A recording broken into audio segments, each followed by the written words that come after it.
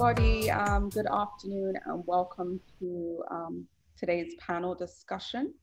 We're going to kick off with a short clip and then I will introduce the panel to you. And also we will discuss the key issues around digitizing culture. So let me just make sure I'm all set to go. Obviously, we're really excited to have you join us this afternoon. It's a really pertinent and interesting conversation, I think, to have with everything that's actually happening, the things that are taking place, not just locally, but I think even across the globe as well. So if you give me 1 minute, I shall just share my screen.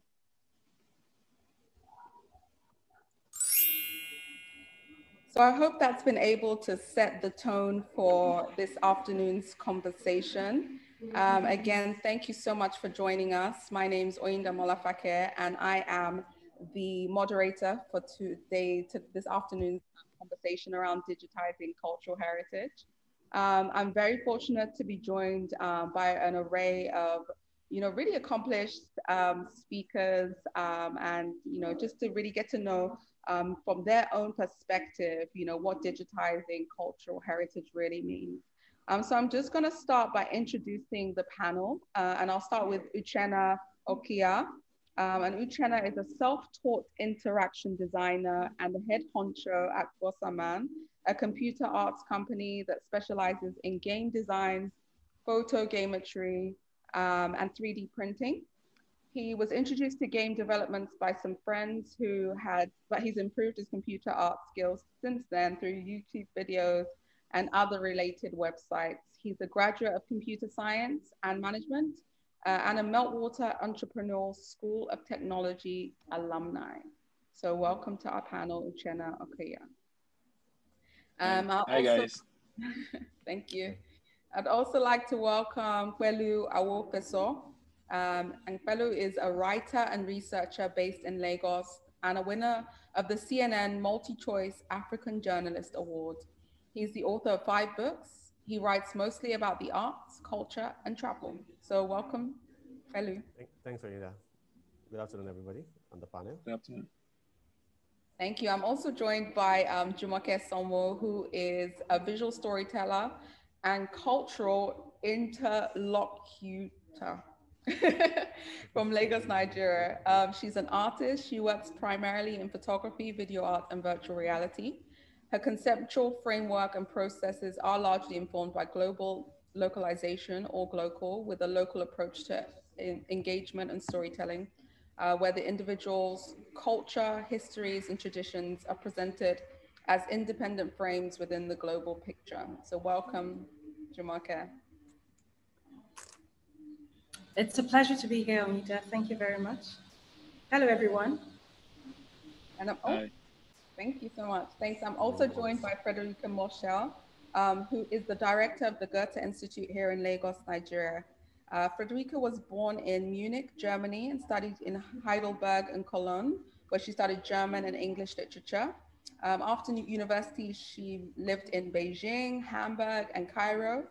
Since 2007, she's worked with the Goethe-Institut, the Cultural Institute of the Federal Republic of Germany, and has been posted to UAE, Uzbekistan, Ukraine, and since July 2017, she has been the director of the Goethe-Institut here in Lagos and enjoys the amazing cultural scene in the city. So welcome. Hello, everyone. Hi. So I think the first things first is I'd really love to just go around the room and really get an idea of a definition, I guess, of what digitizing culture means to you and in your practice. So I'm going to start with Frederica, as she was the last person I introduced, and then I will go around. Well, yes, thank you. So I think digitalizing culture provides huge possibilities. I mean, also at our institution, the Goethe-Institut, we started some years ago to discuss this topic, how you can use VR and AR, etc., for cultural events, projects, and of course, when it's about cultural heritage. So I see huge advantages, especially when it's about archiving, when it's about having a kind of digitalized memory. And what I also love about it is that it makes things available for everyone globally, which usually people would probably not have heard about before. Let's say Nigeria is not a tourist spot so far. So a lot of people can maybe tell you about the pyramids in Egypt and some temples in India. But when it's about cultural or historical sites in Nigeria, I think it's mainly an expert topic. So this gives the possibilities to also inform the normal people about what's going on here. Thank you. I'm gonna go on to Pelu and ask you what digitizing culture means for you. Yeah, thanks, Oyinda. So I mean, there are two ways that I could look at this. I could take the broad view, and I could also take the narrow view. If I look at it from the broad perspective, digitizing means putting heritage in a format, that's available for the future generations of scholars, academics, or knowledge seekers, so that what we inherited from the past and what we are currently seeing in the present can be made available to them in the future, even if we may not be there. If I take a narrow view, I'll look at the same concepts, being that making, heritage, part of everyday living, making it fit into everyday lifestyle, making it fit into the trends of the current generation. Because what we've seen for many years is that our heritage has been locked up in the museums, in the archives, and the current generation, so long as they are not in the academics or in academia, or they're not journalists researching stories and stuff like that, they really don't have a care in the world for heritage. But if we were to put it into something that they see and they use on a daily basis, then heritage becomes very essential and a part of their everyday life. So that is taking the narrow view. Okay, so I mean, when you look at that same topic, it is the reason why over the lockdown period, I was able to visit museums from around the world, just from my apartment in Lagos, because curators and researchers abroad have already seen the importance of making heritage a global heritage. It is not just something that should be for a particular environment. So I traveled all over the continent, all over the world, seeing museums that I may never, ever visit in my life. It is the same thing we need to begin to do. And I'm happy that this conversation is happening, and I hope it gets to as many people as possible. And it's good that the gaming industry is paying attention to the subject of digitizing culture and heritage. Thank you so much. And I'll go on to Jumoke. Thank you so much, Oyinda. I think for me, I'm looking at digitizing as a means to actually acquire, process and theorize data, that is of what a society has decided to be a selection of the expressions. And those expressions could be artistic expressions. It could also be in terms of tangible and intangible aspects of what is deemed as a cultural heritage. And personally, I think within our local context, when you look at it, I think we have more of our heritage domiciled as intangible elements. So when you think about that, you think about oral and sort of like folklore. You think about things like performance. You think about even the way that we tell our stories as well. Traditional storytelling. And also when you think about cultural heritage, especially in a country like Nigeria, which we're not a monolithic sort of entity, we have over 250 ethnic groupings. And within those, you have sort of like different elements of what I think a society has decided to be a representation of the expressions. So I think that is, in a way, my own definition of what digitizing cultural heritage is. so much, Jumoke. I'm really super interesting, especially the intangible. Uchenna? Okay. Hi guys. Can you hear me? Yeah, we can. Sure, we can. Yes. Okay. So yeah, for me, digitizing heritage. Okay, let me start. How I stumbled into digitizing heritage was at first as a game designer. I wanted to make games that told our stories, and the way traditionally we got assets was you have to hire someone to make this stuff yourself, and because the modern artists like Mr. Pelumi mentioned earlier, they didn't have access to, or most of them didn't have history and didn't know about these artifacts. It was hard to go online and find pictures that accurately represent these things. So I said to Seki, I can model these things. How do we get them? That research led me to the photogrammetry, and I said, okay, so I can capture our traditional assets and make it digitally available, so we can use them digitally for games and tell our stories properly. So for me, digitizing culture is documenting, cataloging, and then capturing these physical assets that represent our history or our heritage in a way that can be accessible for people that will never ever walk into a museum or will not go and read any book for history. The kind of my group of friends, I only stumbled into our history because I wanted to make a game that told our stories. If I wanted to make a game that told the stories for which most of us do in the game design industry, make first player games like for foreign countries, we don't bother about our history. So, but playing games like God of War that had to tell Greek mythology stories, and those people have a lot of money to hire people that can make all those assets, they even still employed photogrammetry. So that is why for me, it is simply cataloging our histories in a way that it saves time for we artists that want to use them in games and make it accessible for everybody else. And that way represents our history, the way it looks. It was created by that artist that carved it out at the time, basically, instead of trying to now copy it with software that will never be able to mimic the way the artist wanted to make that asset. So for me, it's just simply capturing that asset from the physical world and making it available for everybody else that want to use it digitally and tell their stories properly, represents the culture. Thank you so much. And I think so we can see that there's such a diversity within the digitization space, especially in terms of people's backgrounds and spheres that they operate in. But, culture is so all encompassing, it really is about, everyday life and, all of us as well have a culture in which we exist in.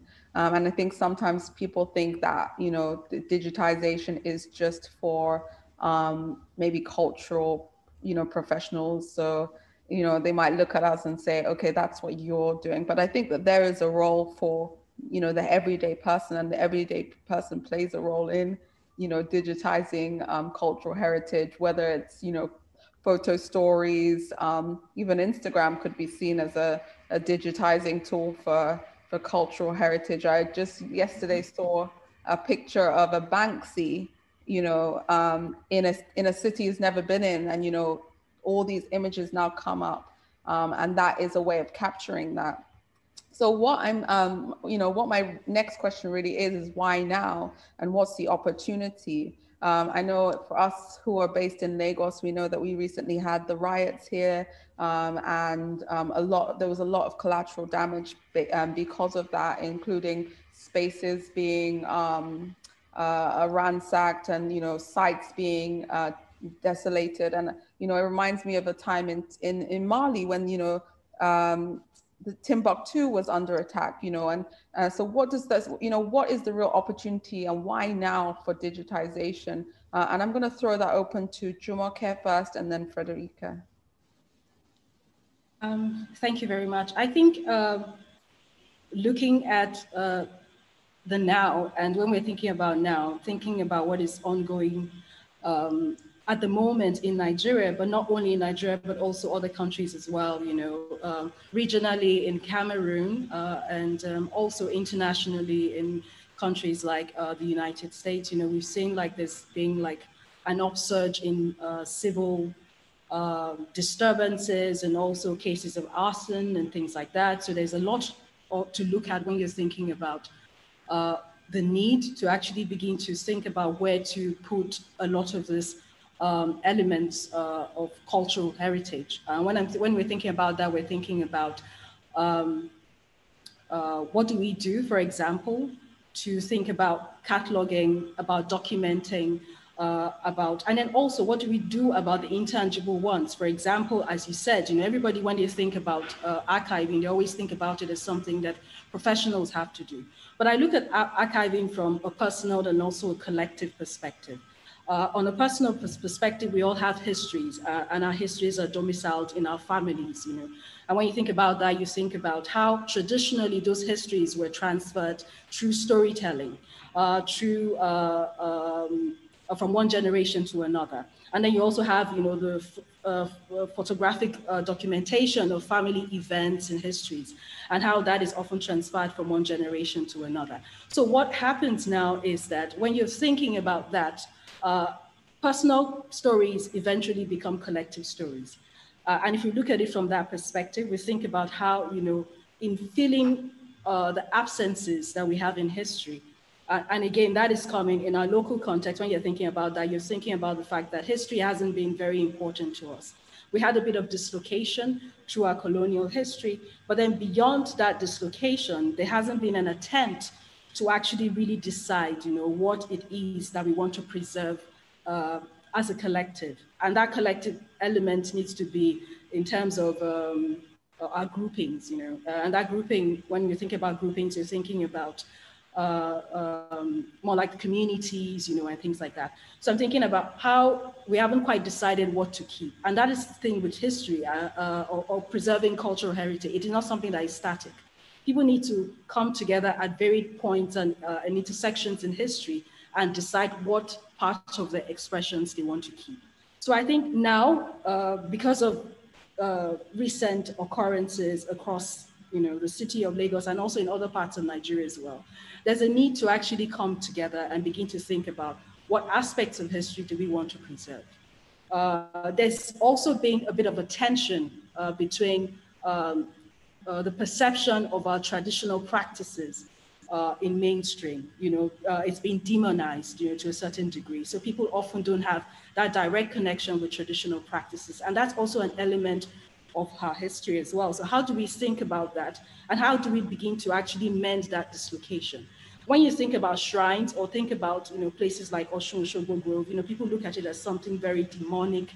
It is not something that they want to typically associate with.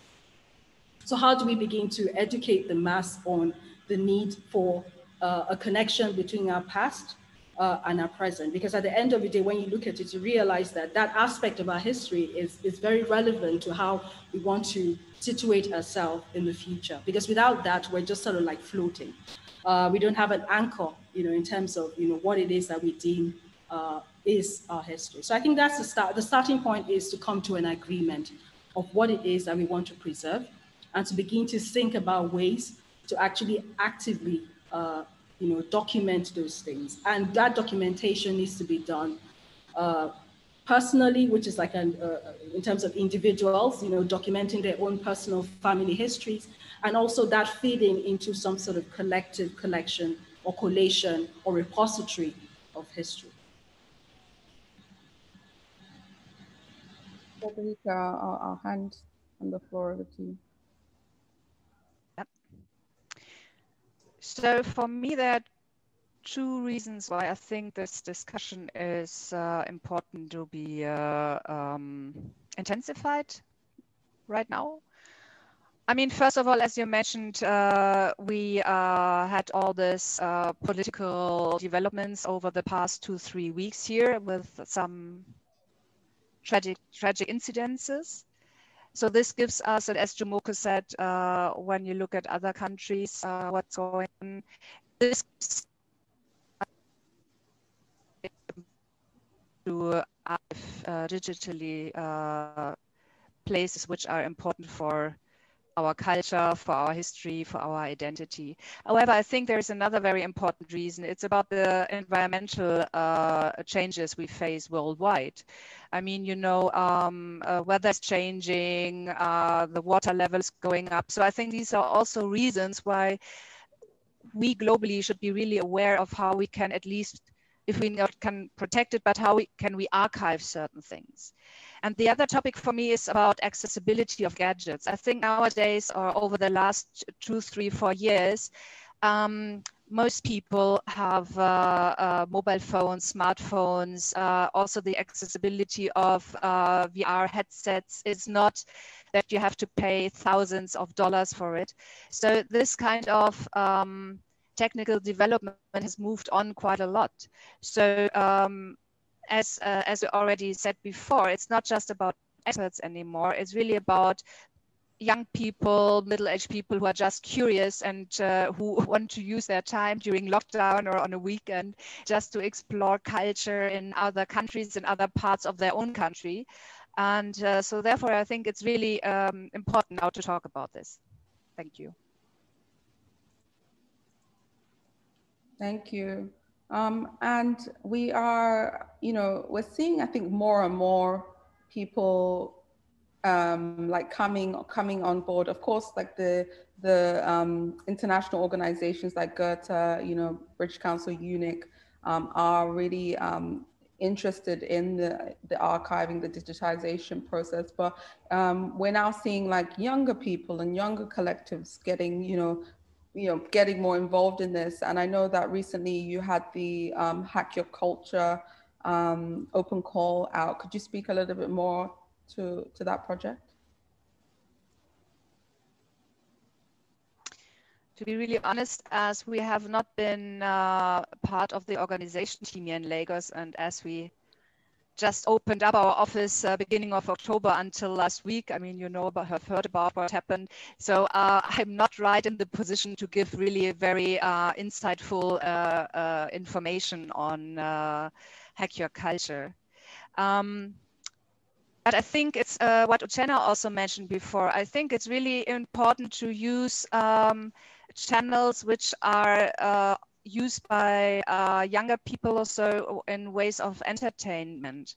Yeah, so that you combine it and that you are not there and say, okay, now you have to check the website of a museum and just look at the digital archive. To be honest, I mean, how of us would like to do it on a Saturday morning? Or so if you can combine it with entertainment, with games, to create a VR setting or so, where you can wander around and see the ocean growth, something like this. This is, I think, the right way to continue. Yeah, I agree with you, and I think that actually segues into Jumoke's project that we just that we started this afternoon session with.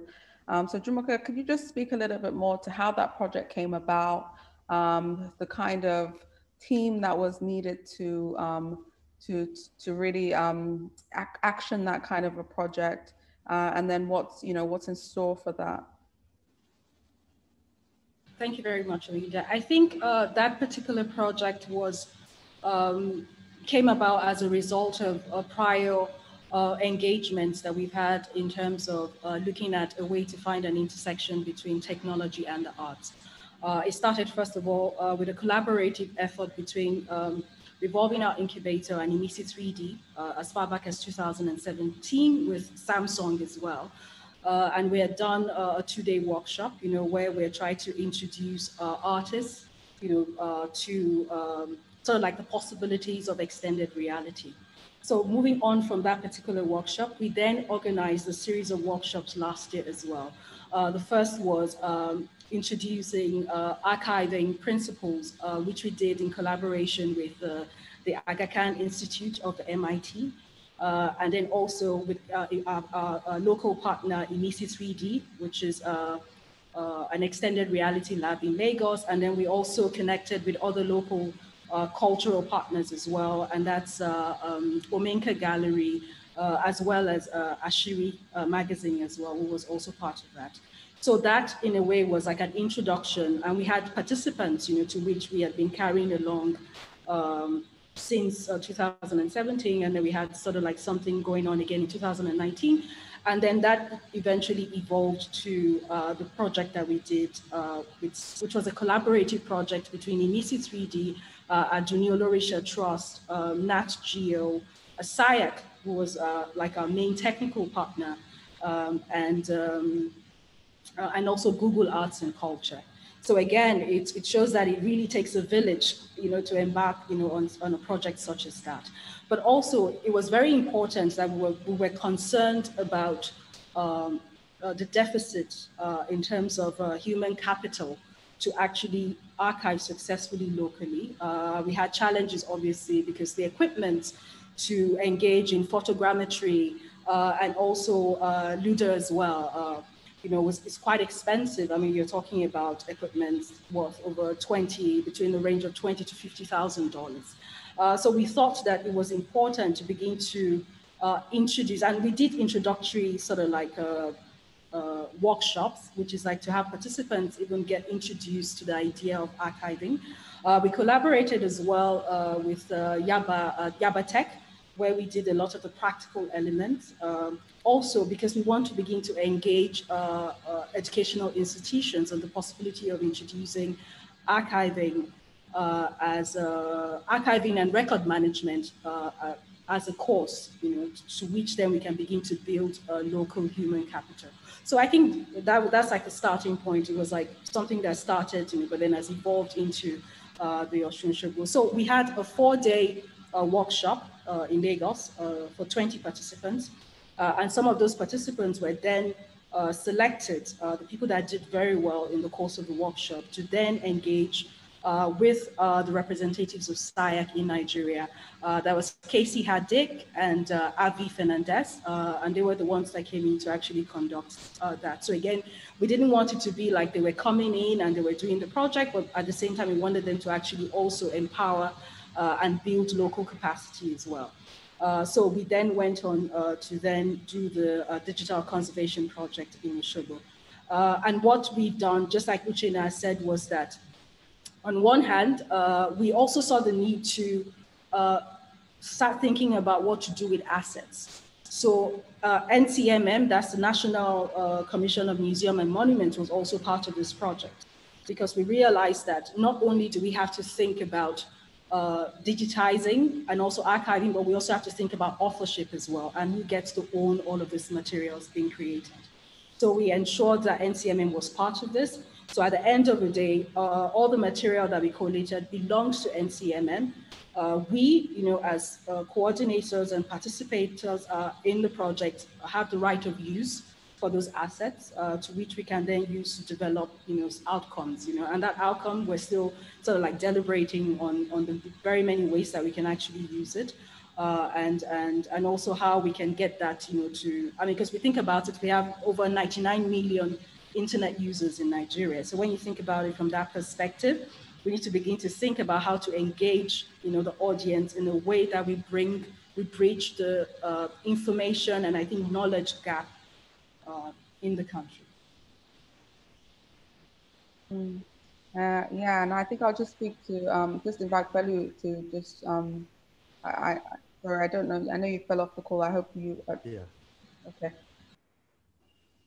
I just, really in terms of that information and knowledge gap space, as a journalist, how are you utilizing this, the digitization mediums? Are you sticking to the traditional, or, how are you really going about it, especially within your sphere of the tourism, the arts, et al.?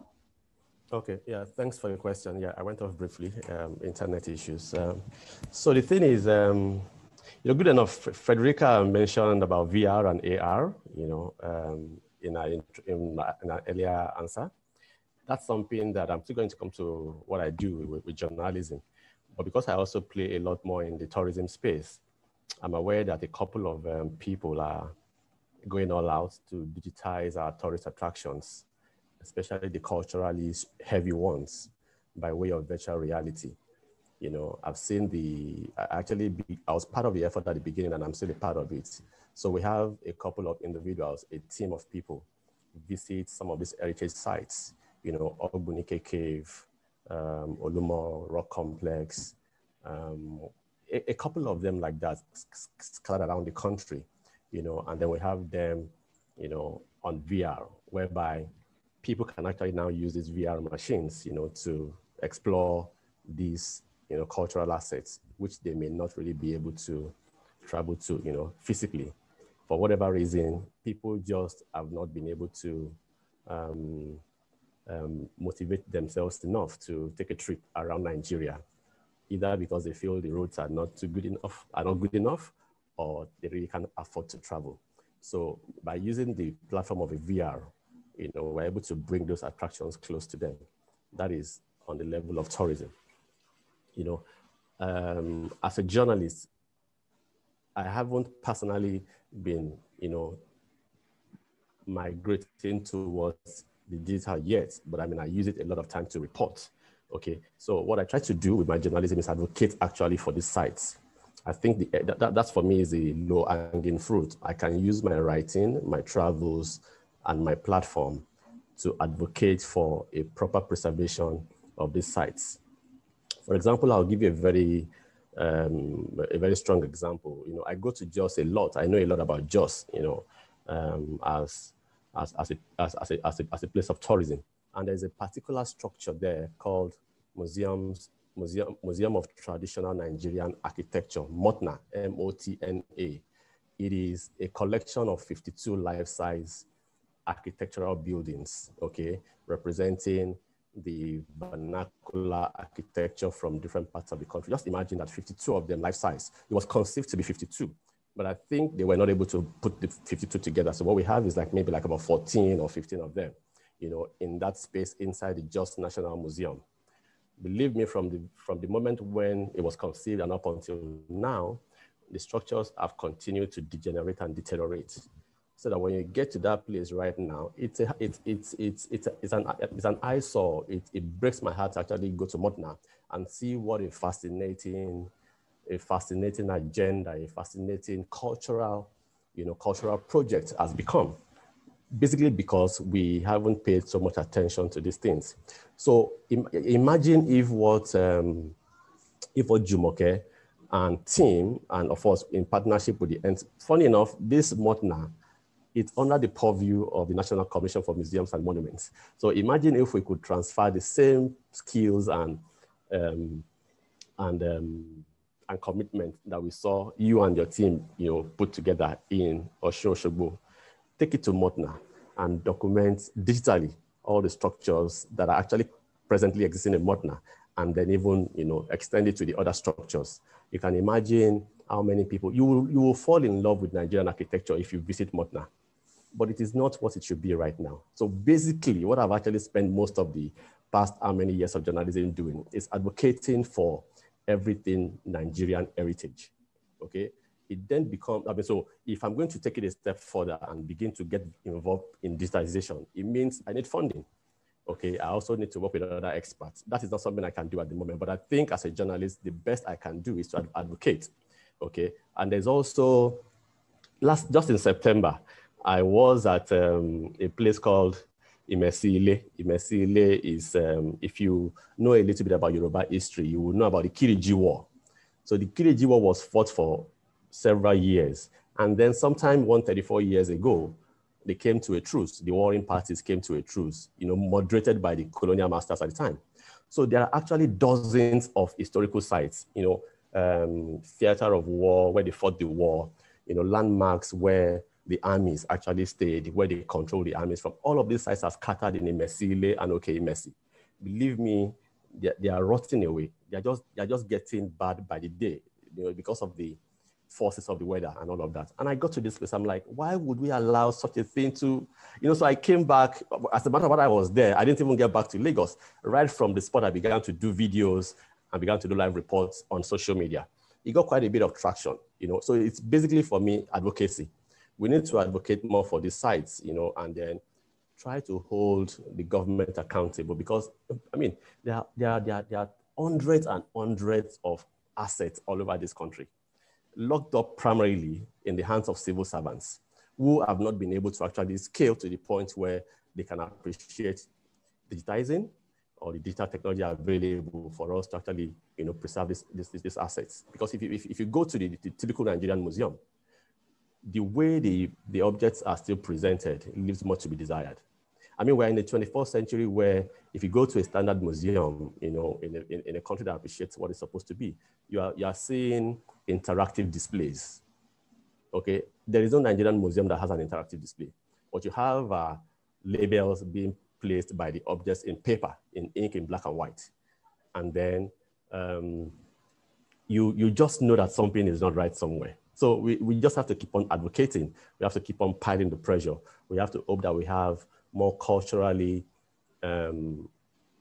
motivated or inspired institutions like the Goethe-Institut, like other cultural institutions, supporting the work of helping us to digitize our national. And there are so many I keep on advocating for all over the country. There's a national theater right there.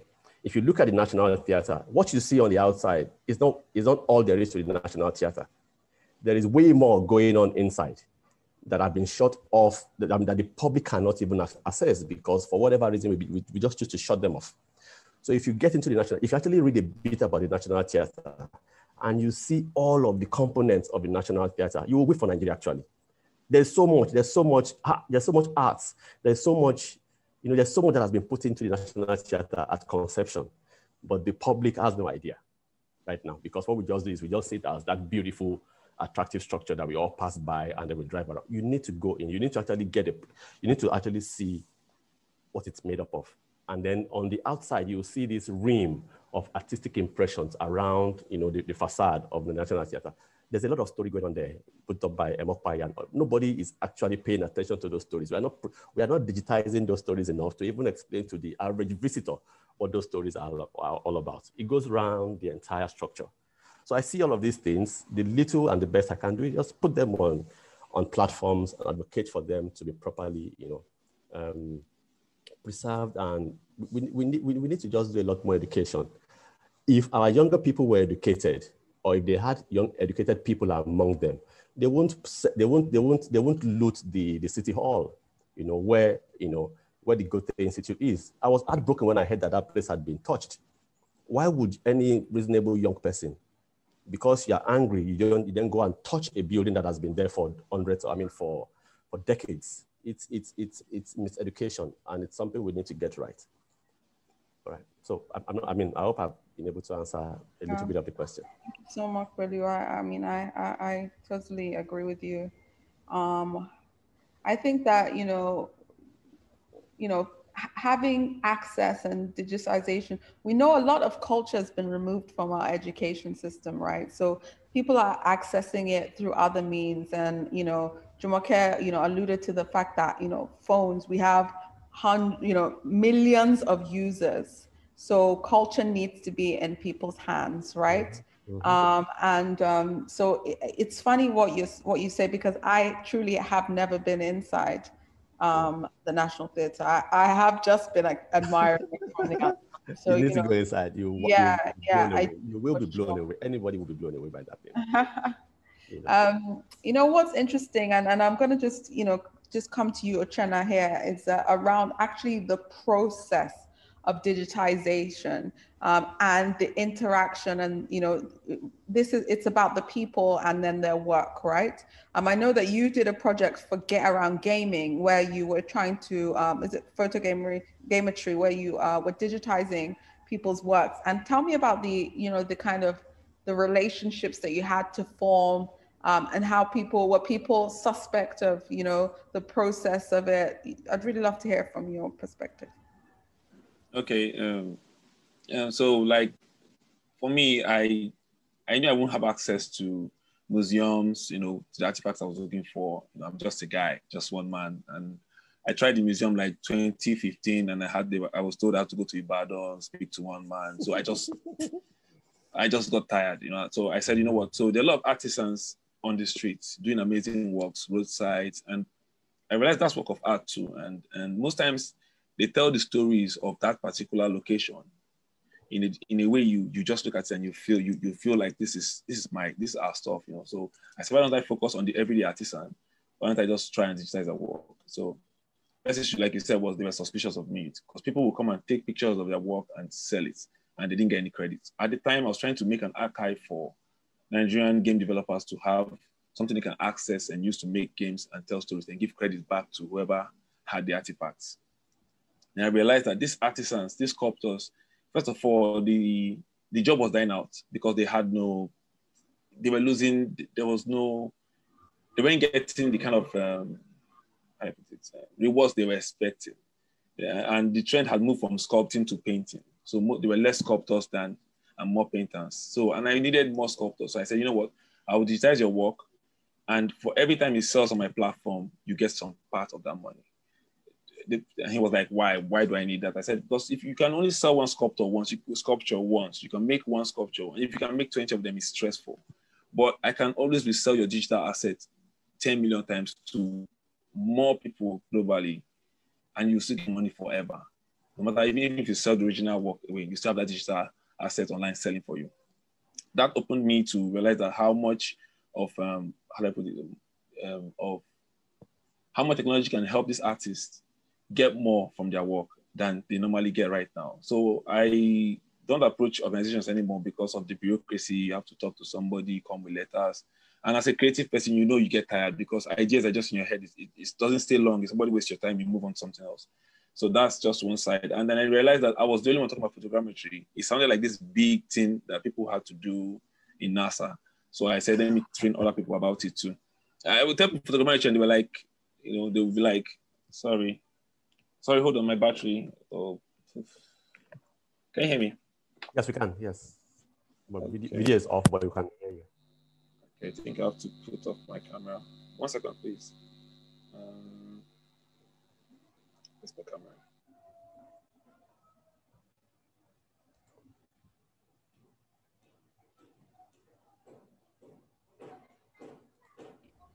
I really love the idea about digitization being an income and revenue stream, especially for traditional art makers as well. You know, I mean, I think more contemporary artists are leveraging the digital in terms of creating revenue, but it is, you know, those people that artisans, the crafters that haven't really been able to operate within that digital space. So I think that's what I really found fascinating about, you know, the work that you did. And you know, of course there's that suspect, you know, and I don't know if you're back, Uchenna, but you know, when you do come back, I would love to hear about, you know, how maybe they felt in terms of getting that payment, like having payment coming from you. And oh, I think you might have gone off.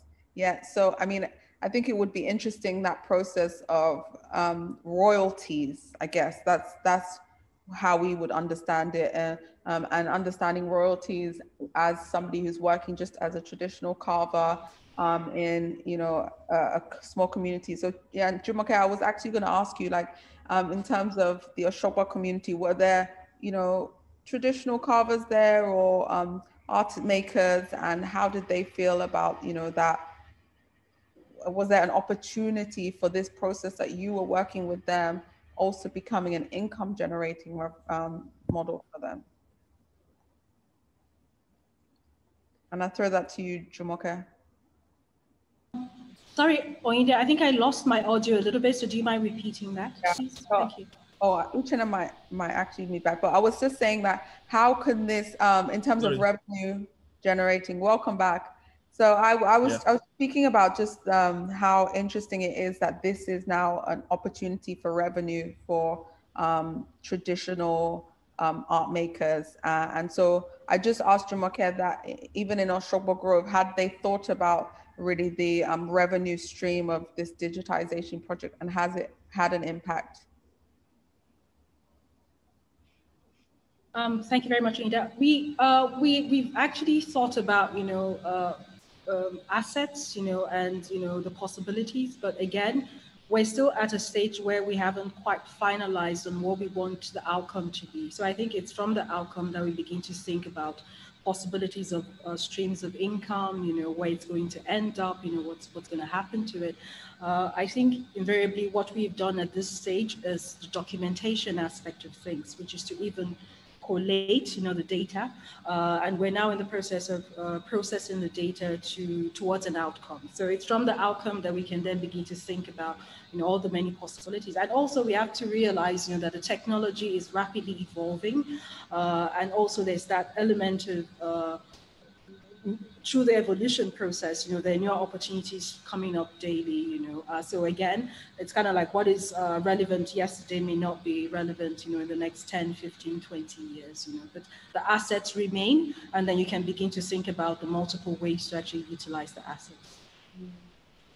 Uchenna, sorry, you can, I'll let you finish what you were alluding to just before you cut off. Okay, so I said so, and the funny thing was that even though I offered them, they would get money, the artists were not interested in making money. They were like, as long as you won't cheat us, as long as you're going to make sure our work gets seen and noticed by us, we're fine. I was like, they said, we don't care about the money. And I was shocked to find out that they didn't care the money in the end, but they were just tired of being used because people will come and take their pictures of the assets and never come back. And they'll find the assets online somewhere, pictures online with no credit given to them. Just the credit was enough for them. Most creative people don't really look at money, passion driven most of the time. It's a problem and it's also a blessing too, because sometimes you have to forget money and just try and work. Even if you don't have money, you have to put your passion, try and get that job out. So that was one part of it. And another thing I found out was that because people didn't, photogrammetry sounded very high level, like it was something you do in NASA or MIT. I have to start teaching them that you can use your phone to capture images and turn it into 3D, because over the past few years, as technology has evolved, there has been free softwares, our laptops have become stronger, phones have become stronger, you can now do this stuff, because although they will not be on the same level with this equipment like Ms. Jumoke them used, you can get that training, you get the basic understanding. So in case a company hires you for photogrammetry, you don't come in like a novice. So I started doing trainings for 2 years, started training people how to, the difference between photogrammetry and 3D scanning and why those two, how they coexist. And I found out that a lot of other issues too going on, like how people thought the new art will replace the old artworks, or artisans were relevant because of the new 3D software. And I was like, no, they're not mutually exclusive, because if you're a modern artist and you don't know anything about your past or history, what are you making? Like I feel like art comes from your heritage, where it comes from. I found 3D artists online that make stuff that are impossible, and they'll tell you where it came from, history, time. It has to have a reason, it has to have a story why you're making stuff. So that part, my platform and those trainings help most artists understand that to be good artists in the future, they have to understand a lot about their past and go and learn from professional artists. Some people went back to sculptors to learn real life experiences and compare with their 3D digital tools. And they found out why these tools were created, because people studied the old artists who were doing handmade works. So it's been a learning journey for me, because I'm self-taught. I had to learn all these things myself, and I like to help the next generation just jump all that hurdle I had to go through of learning the hard way. So for me, it's been a learning process all through. Thanks, Uchenna. That's interesting that they didn't even, Yeah. they didn't yeah. So, and it's funny that you say that about that group of people, because I feel that, with certain museums locally, they feel that when you digitize, it actually takes money away from them. Pelu, have you found that? Because you spoke about the Museum of Traditional Nigerian Architecture. Why haven't they digitized? Is it because of that fear and things like, Well, I mean, for the MOTNA, it's not a question of fear of income. It's just an administrative lapse, on the part of the NCMM, because it's a public facility. It belongs to the federal government, under the management of the National Commission for Museums and Monuments. So for them, it's just a question of not getting their acts right and then seeing the value, of MOTNA, as it were. Because MOTNA alone could actually generate, I keep wondering why they would just allow it to just go bad. MOTNA alone can generate so much money for the NCMM itself, okay? NCMM itself on an annual basis, on a monthly basis. So if you now visit and you are seeing it in such a dreadful state, it just calls to question what it is they do with the budget, right? And there are so many, I mean, there's just one MOTNA, but you can imagine so many other assets belonging to the NCMM nationwide. Nigeria has no less than 40 museums, national, 44, maybe at least 44 national museums.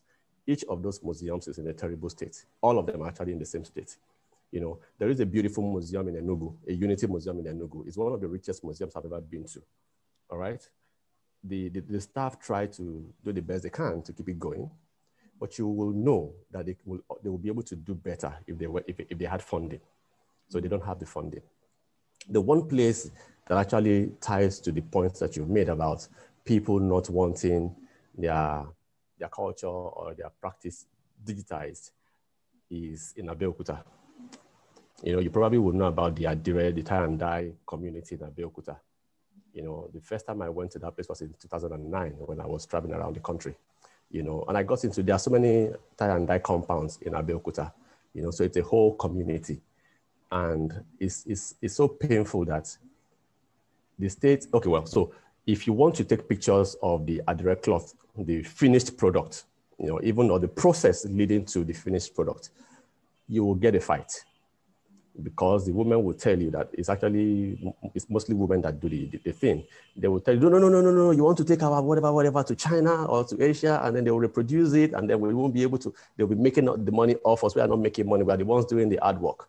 Okay, so that is one place where I found people very much opposed to, you know, digitizing their works or even having it photographed in one way or the other. But the one other thing that has actually gone to a great extent to damage that place is government wanting to advance too fast. You want to achieve development, you want to achieve a 25-year development in 8 years. And so you go about destroying property. You go about destroying, you know, buildings and places that have been around for hundreds of years in the name of development. I think it's actually very short-sighted and stupid. Okay, so you will see that they've been, I mean, if you go to Abeokuta now in that community, in that community, because let me just put up my video, I'm not sure of my data now, my connection. So you go to that community, you will see that a chunk of it has been demolished to give way to a flyover or to give way to a funny looking, you know, modern mall or something.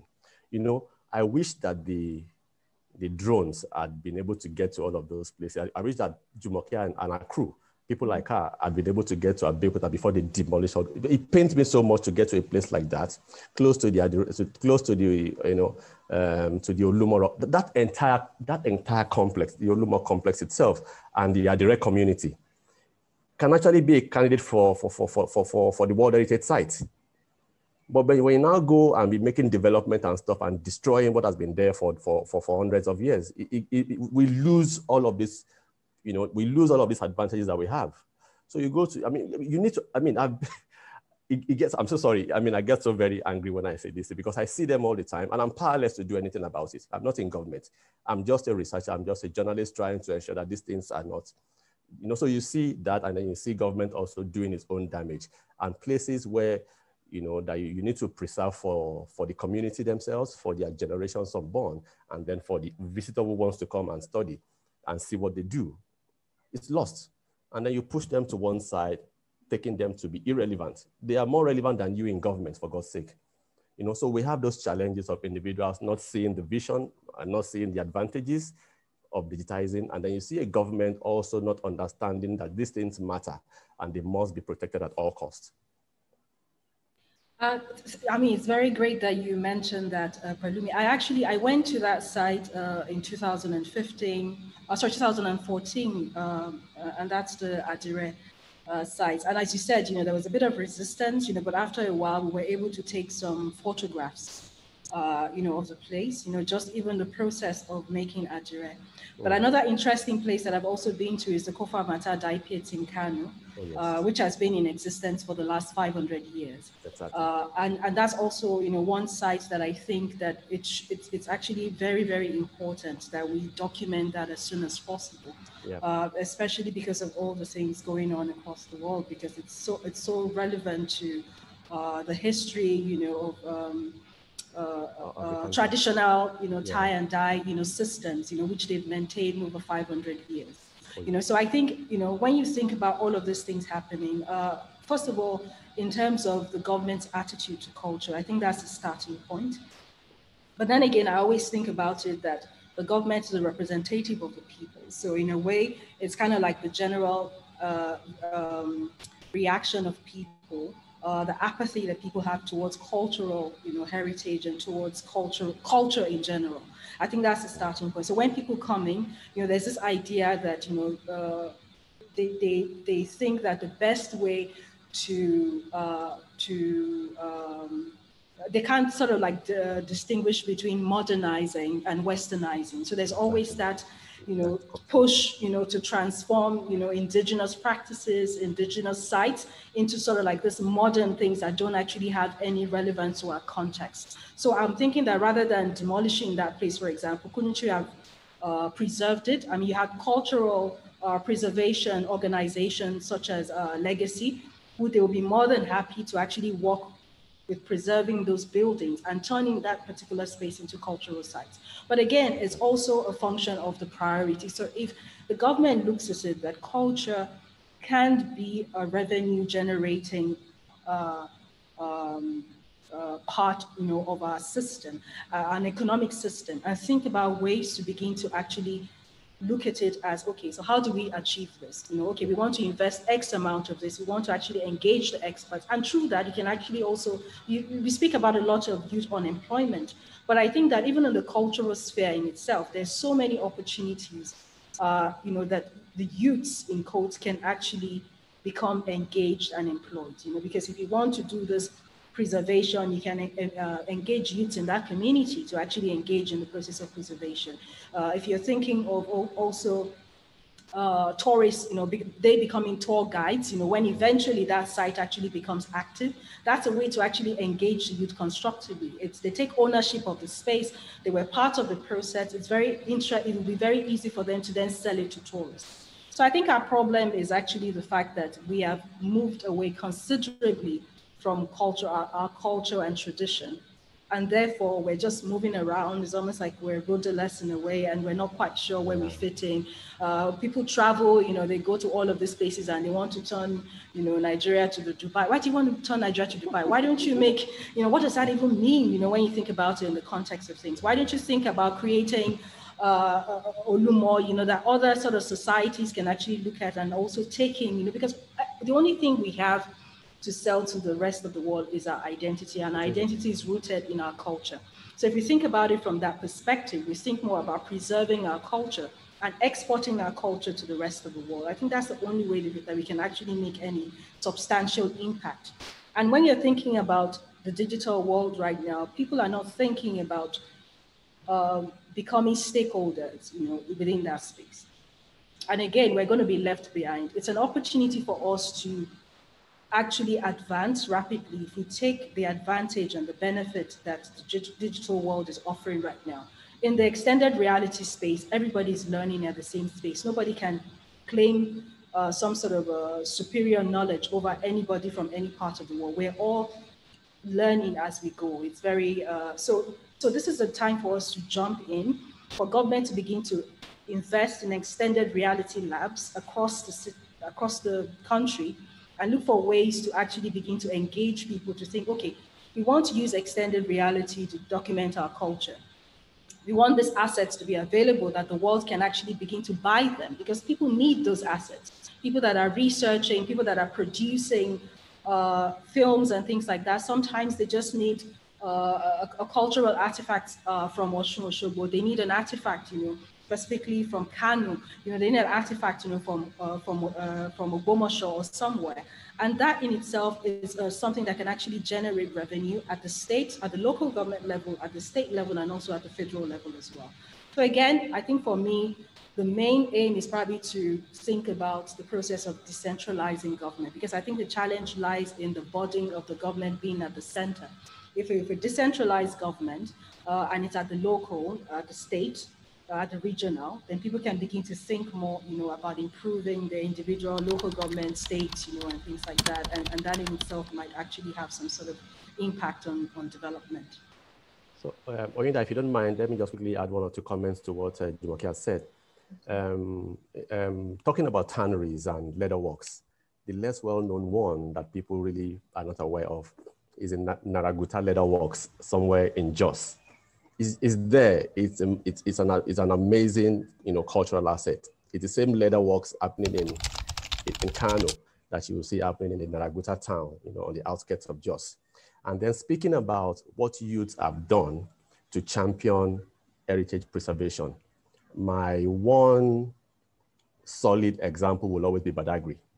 Badagry youths have been so wise to appreciate that they have this asset around them, and they've come together to champion those assets. They are not waiting for government, actually. They are coming together as collectives, as individuals. They are actually becoming, they are the tour guides, they are the local guides that you will find when you go to Badagry. Nowhere else in this country does that. And I will actually encourage many people, if you know any young people anywhere in the country, we all need to look at Badagry as a model for what youth should become in this country.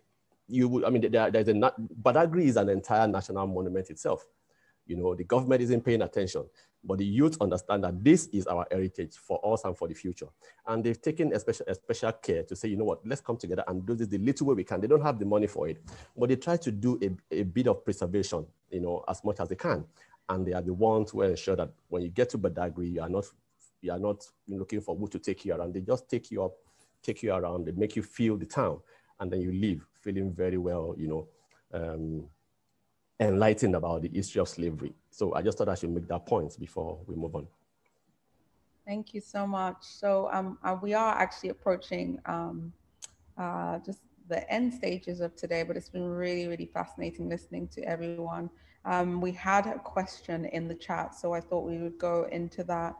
And I think it actually it may have already been answered in what was being said here, but Denja asked, in what ways can the government agencies oversee our cultural artifacts and tangible and intangible heritages by locally trained, be locally trained on digitizing those heritages and building the funding for such in their yearly budgets? So it feels like there are a couple of questions in one. So let's talk about maybe building budgets around digitization, and maybe Frederica, you could speak to that.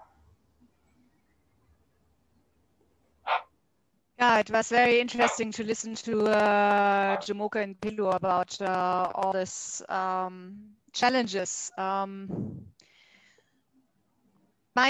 My opinion is always you should start with one first step and not think about the whole country or all the federal states and everything which is in the hands of NCMM. I think if you find one project where you also find people on the sides of NCMM or other governmental bodies who understand the advantages for them, just start with one model project. And then if this works well, if it's really successful, I think then immediately all the others will come and say, oh, this is great. And now there's so much attention on your museum, on your site, whatever.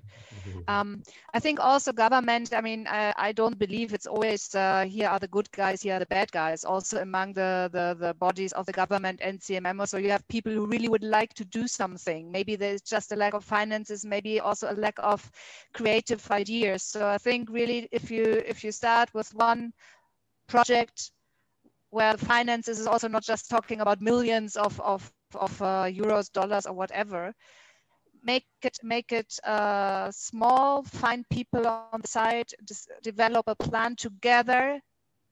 And because I know it's always in a lot of countries, the governmental bodies always say, all this artists, and so they are just having these crazy ideas, and the artists they are in the government, they are only corrupt and ignorant people. So we have to find a way to work together. And if you start with one project, and this can maybe really be a blueprint for others, slowly, slowly. Yeah, I agree with you. I think we have to find a way of communicating in the other person's language. And yeah, it is step by step. Thank you all so much, though. Truly, truly, really was a really interesting conversation. I'm just going to ask that maybe you can share your public profiles or your handles in the chat so that people can follow you and continue the conversation.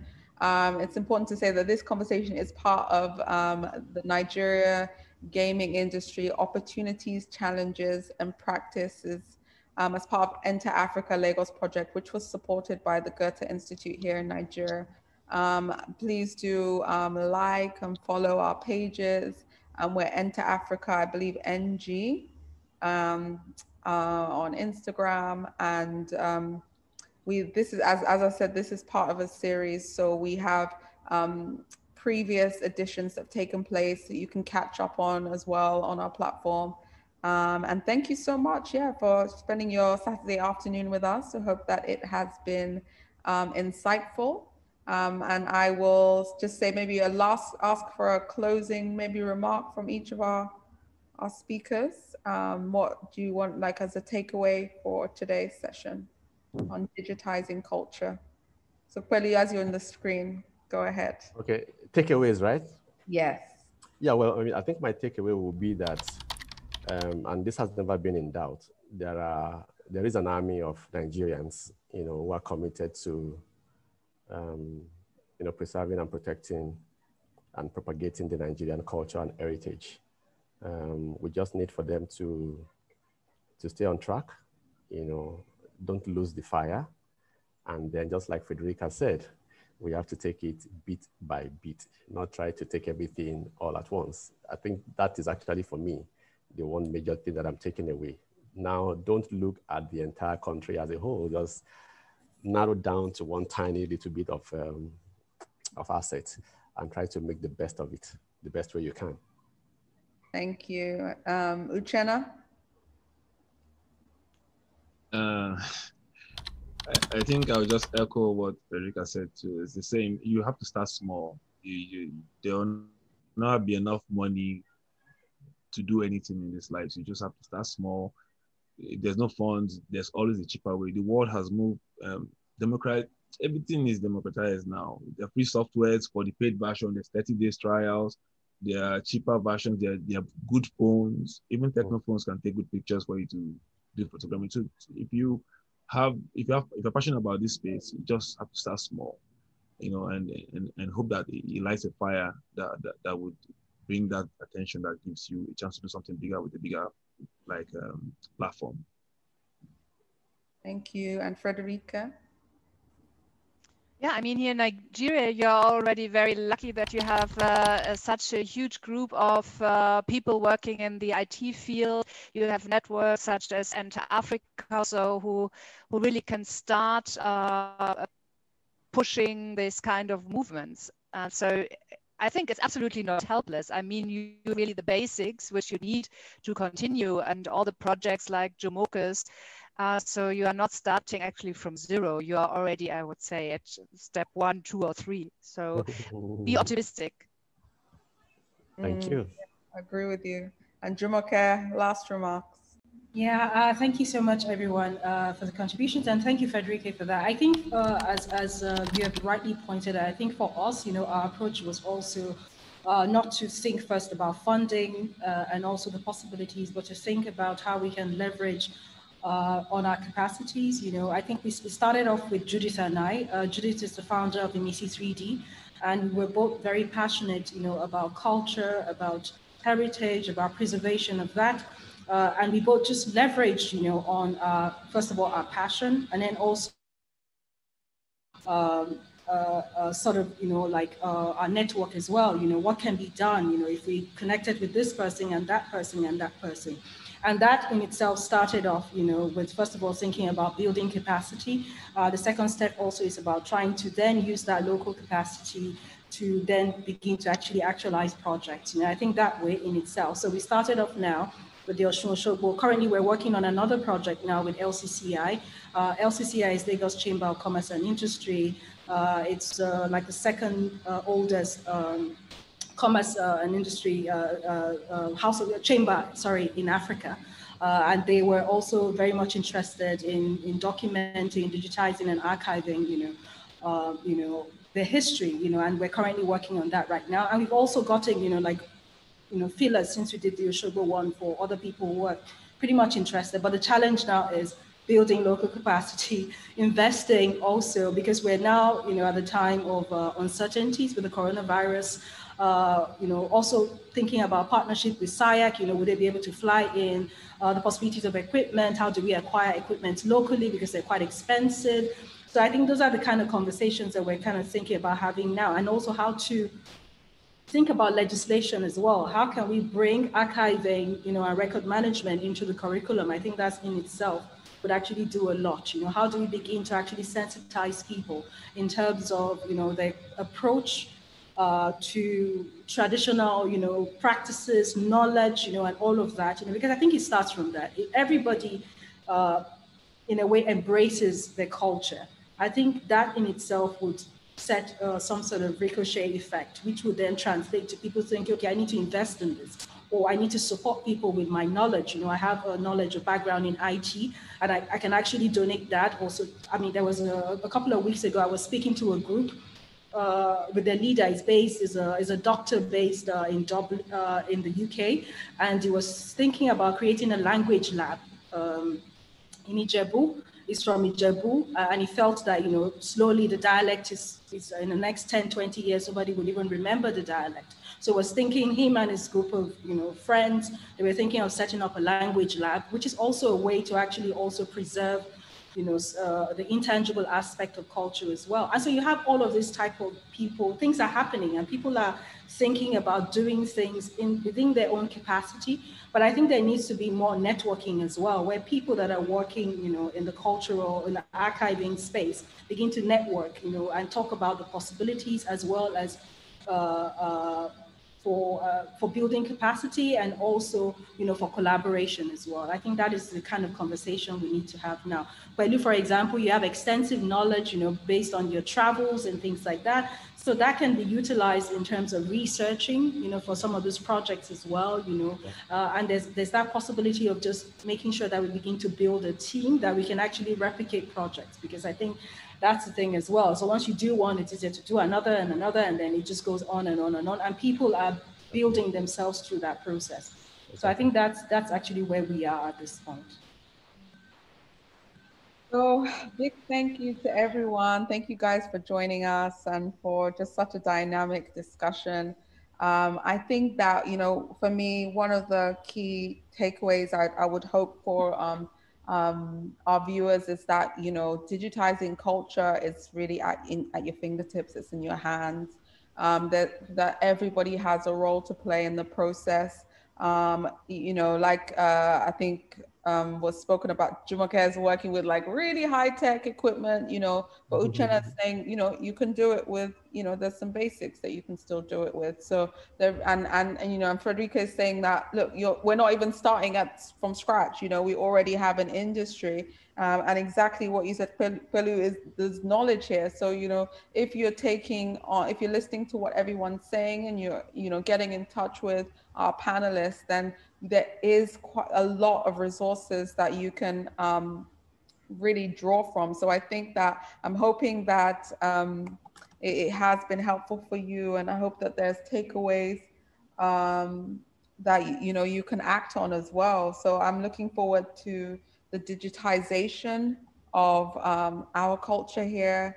I'm looking forward to like Nigerian culture being put alongside other cultures, global cultures across the world. I'm looking forward to people accessing our culture, and that's through everybody here putting their hand to the plow. Yeah, so I just say a big thank you to everybody. Yeah, thank you so much. And have a wonderful rest of the day.